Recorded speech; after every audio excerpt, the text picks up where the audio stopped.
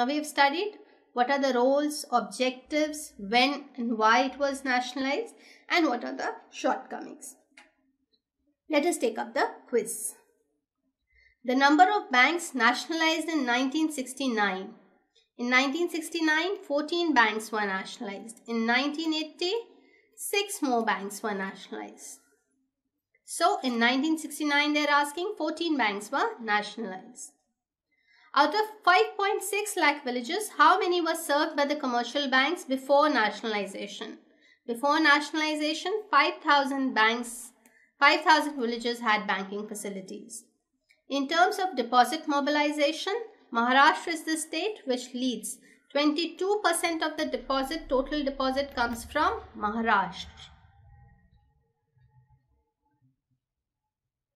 The number of banks in India at the time of independence there were nearly 645 banks in India at the time of independence. In terms of lending, priority sector constitute about -% of the total bank lending. Lending 38%. Round off, you can say nearly 40% of the lending goes to the priority. How many banks were nationalized in 1980? In 1980, 6 banks were nationalized. 14 banks were nationalized in the year 1969. The government established in 1982 to finance rural projects at low rate of interest. The government has established a bank for agriculture and rural development. It is called as NABARD. So NABARD was established in 1982 to finance rural projects at lower rate. The nationalization of 6 commercial banks happened in the year 1980. Now you should remember 14 plus 6. But since there has been a merger of 2 banks, so now 19 banks are nationalized. Banks not only accept deposits but also dash saving. They accept deposits and mobilize savings. Mobilize saving means they channel it to a proper direction. Which of the following functions modern banks do not perform? The issue of letter of credit, publishing of statistics, handling of foreign exchange reserves, conducting inquiry survey. All these services, if it is issue of letter of credit, they also publish statistics, they conduct inquiry survey. But handling of foreign exchange reserves is not done by commercial banks. It is done by RBI, which we will study later.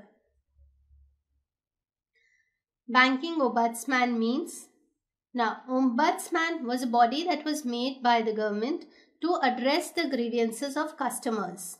The grievances, all the complaints that they had regarding the banks about payment or not receiving their payments on time.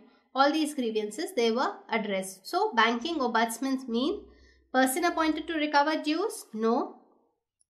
A person to whom customers can approach for redress of their grievances. So, it was a cell made for addressing to the customers' grievances. So, banking ombudsman means a person to whom customers can approach for redress of their grievances. Bad and doubtful debts of scheduled commercial banks are known as, we had studied, they are known as NPAs or non-performing assets. The bad debts that are not realized or doubtful debts, they are called as non-performing assets. Which of the following is not a function of commercial bank? Lending of loans, it is a function of commercial bank. Agency services is a function. Receipts of deposits is a function. Issue of currency is a function of RBI. RBI issues currency and not commercial banks. So this is not a function of commercial banks. Lending and borrowing operations of commercial banks results in the country. It results in credit creation. We had seen that how when a bank lends money, then how it multiplies. So it leads to credit creation. Nationalization of banks aimed at all of the following except removal of control by few. Yes, it aimed at this. Provision of credit to big industries only. No, it did not aim at giving credit to only big industries. It aimed at giving credit to the priority sector as well. Let's see the other ones. Provision of adequate credit for agriculture. Yes. Encouragement of a new class of entrepreneur. Yes. Nationalization of bank aimed at all these things except the B one.